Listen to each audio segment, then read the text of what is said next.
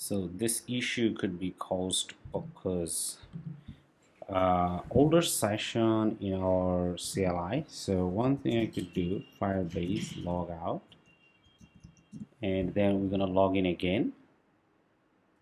Most probably you don't have to do that, but here in my case we're gonna do it because most probably we need that. I haven't used it for a long time, so it could be a reason. And here we'll say yes.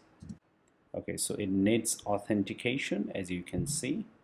So, and I'm going to say allow, and here yes, login successful. All right.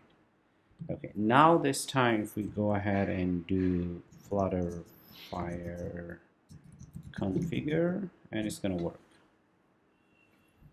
So hopefully it's going to work.